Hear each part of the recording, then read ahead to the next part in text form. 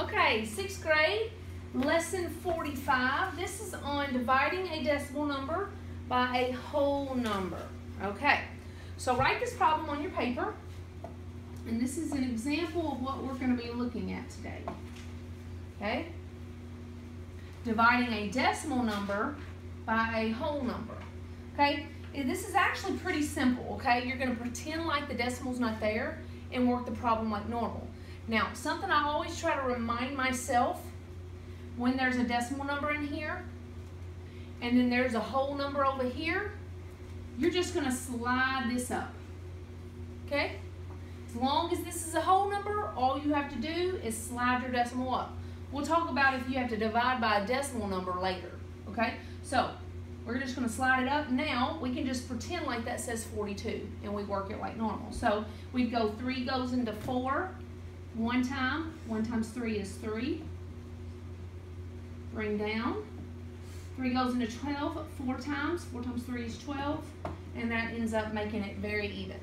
So the answer ended up becoming is 1.4. Okay? All right, let's try another one. Write this number on your paper. Okay? So what would be my very first step? Slide the decimal. Slide the decimal up. Very good. Okay? And so a lot of people like to take every number. It helps them. So if you want to go 3 goes into 0 and put a 0 here, you can. And 0 times 3 is 0. And then you would just bring down just like that. Then 3 goes into 2, 0 times. 0 times 3 is 0. Subtract, bring down. 3 goes into 24, 8 times. 8 times 3 is 24. And we get an even answer. Okay? Now, it's very important that you have these zeros in here. They're called placeholders. If nothing was filling those in, then it would just be 0.8, and that's not the right answer. It's not 8 tenths, it's 8 hundredths. Okay? So it's very important that you're actually multiplying each of these numbers, okay? But if you didn't do the zeros in the beginning, you could actually look at the problem like this. Let me show you. Okay, remember we told you to bring up the decimal? You could have said 3 goes into 24 8 times. And it doesn't go into 2 8 times. It goes into 24. So we have to put the 8 over the whole number. So it has to go in this spot. So then we just fill in everything else with zeros. And you can put a 0 here if you want to. So you could have done it either way. It's okay, whichever. Okay? Let's try one more. This says 0.6 divided by 5. Okay? So, what's my first step? Bring up my decimal. Good. And then I go 5 goes into 6 one time. 5 times 1 is 5. Subtract that and get 1 left over. Okay. Now, here's a part that you need to make sure you're paying attention. Okay? If you have a decimal number, you can't just bring up your 1 and then bring your 5 over.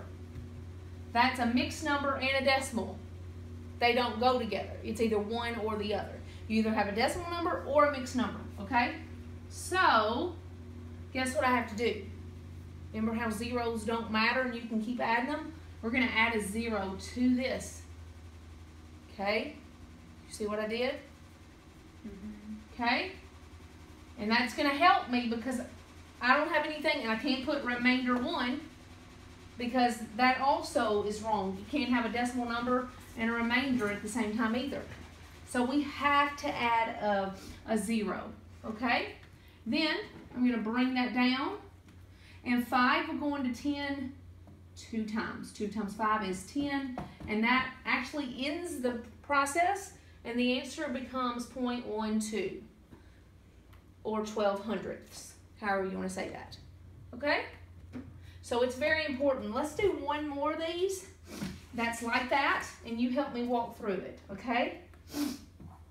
0.3 divided by 4. Okay, walk me through it. Okay? You bring the decimal up. Bring the decimal up.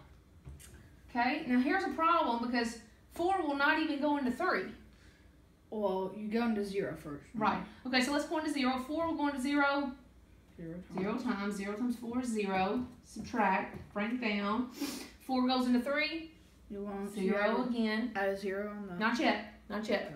We're going to do all the these processes first. And when there's nothing else to bring down, that's when we add a 0.